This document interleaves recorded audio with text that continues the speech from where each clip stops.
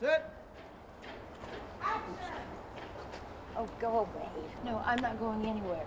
I've had an incredible time working on the project, and I feel very blessed to be here, and each and every one of the cast members are amazing and have been delightful to work with.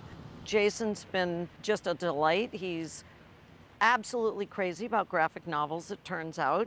So he's a big fan of the work of, for example, the artist that we hired to do our graphic novel, Christian Gossett.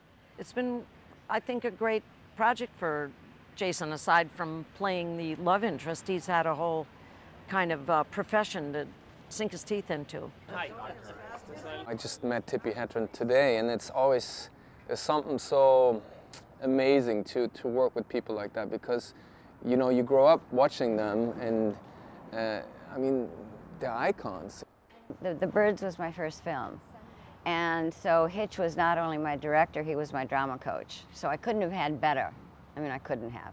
And he taught me so much about being prepared for when you go on the set, and also to be prepared to be putty in that director's hands. Tippi was great.